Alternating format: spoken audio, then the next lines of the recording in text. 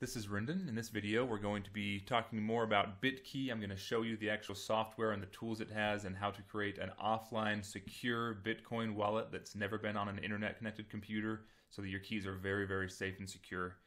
In the previous video, we talked about how to put it onto a jump drive like this. The software, the tools, not the actual wallet. Or you can put it onto a DVD as well. So if you haven't done that yet, check out the other video and go ahead and do that. And then we're going to put this jump drive in the computer, and we're going to reboot the computer, make sure that the internet is disconnected, that if you have a physical cable, or the Wi-Fi should be disabled when this boots up. And you'll hit like escape or F9 to boot into, it'll give you boot options. And then you'll go ahead and boot into this. It's a Linux operating system. I'll show you just what it looks like. I'm running it in a virtual machine on my computer here just for demonstration purposes. And when it first boots up, it gives you these three options. You can run offline, which is what we're going to do today. You can also do some different online modes, which let you like watch. You can look up certain wallets, certain balances, different addresses, and you can actually sign and send transactions as well. Obviously, the least risky one is the offline one because it's just you and your computer, and there's just a lot of security there. They got like an air-gapped machine because it's not connected to the internet at all. It's not connected to anything that can, give away information about the private keys that are generated, or at least it's very, very difficult.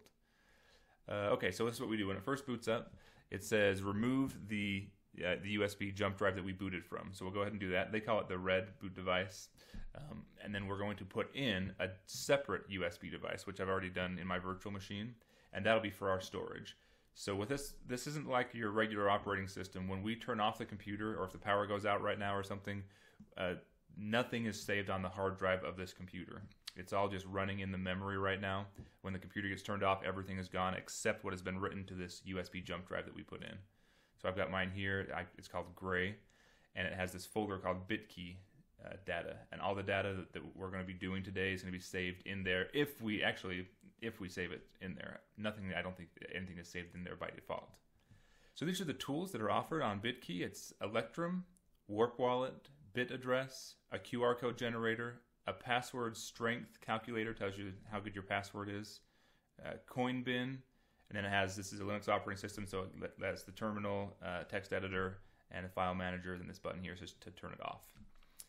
So the first one we'll look at is Electrum. So Electrum wants a password. When we first turn it on, I'm just going to put in password. This is just the password. Oh, actually, it's password 123 is my password because I set this up earlier. So this is stored. This is to access the information on my USB jump drive. That's the only reason that password is for. Then we're going to create a new wallet. So sure. So this gives me this generation seed, and we want to copy it down. So we'll copy. And since we're on an air-gapped machine, it's not nearly as scary copying this and worrying about it being saved in the clipboard, worrying about this falling into the wrong hands. So I'm just going to save this seed to the jump drive that I'm going to keep very safe. So I'll call this Electrum Wallet Seed. And what this is, anyone who has this seed, let's see, I believe it's this seed and my corresponding password, will be able to recover this wallet and you spend money from it and do anything like that. So then we retype it to, it's not going to let us, let me see if I can do this. It's not going to let us just paste it in there, which I would love to do.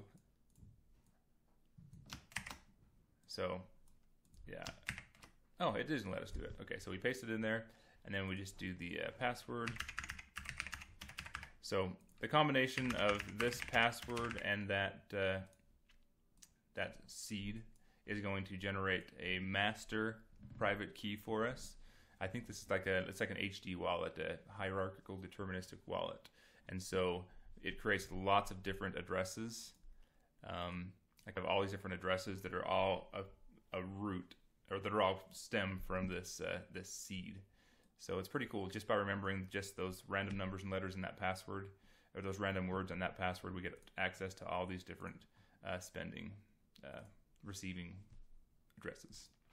Yeah, so that's it. And then we can send money to someone. Like if we wanted to take, like this is our own receiving address, but if we wanted to send to this address, we just say here, we put a little description if we want to about the transaction and the amount we want to send. So this is in micro BTC, milli BTC. You can change in the settings how that's displayed too. Anyway, I don't want to spend a whole lot of time on Electrum because there's other videos talking about Electrum, but it's a tool that lets you basically send and receive Bitcoin.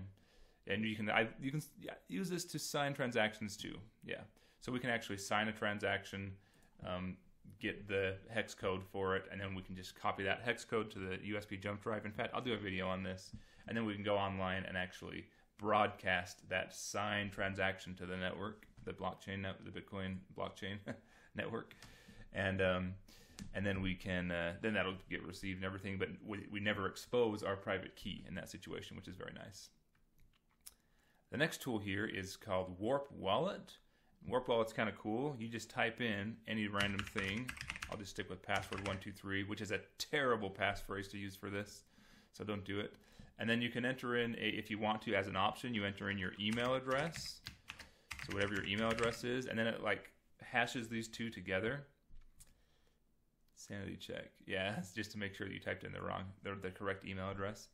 And then it says consider larger. So I didn't provide a very long password for it, but it uses this. It's like, we call it salt, and it hashes this passphrase that you put in with your email, and then it creates, or it generates a private key and a public key for Bitcoin that you can use. So it's doing that right now, and it's just about finished.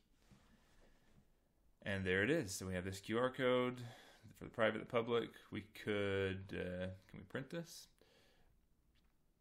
But well, either way, we can copy this. So in fact, I'm going to copy this right here. Copy, and I could copy the private key and save it again in like a where's it at? Oops, that was hiding up here. I could save it here if I wanted to, right? Then this next one, though, is a QR code generator, which we'll use right now. We'll just take this thing that we just generated, this public address. Good night. What's going on here? So that's actually pretty cool. I guess the clipboard doesn't store anything. What's going on? Let's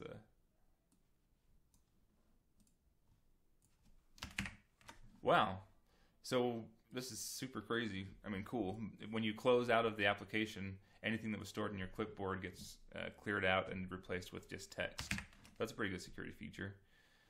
Anyway, though, so if we had like a Bitcoin address here, and then we just go down here, we hit enter, it'll show us the QR code or anything. I mean, we can type in like anything and create a QR code for it.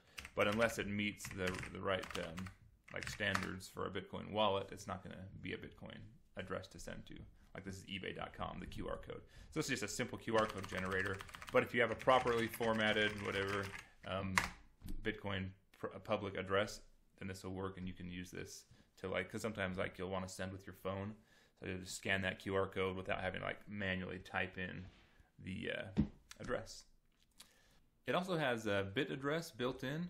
So bit address I've used in some of my other videos. This is like the ones it'll put a bunch of these green points on here and generate a nice big random number for us, and then it'll create either a single or multiple Bitcoin addresses we can send and receive from. So it's just about done here, 89%, 100%. So here we go.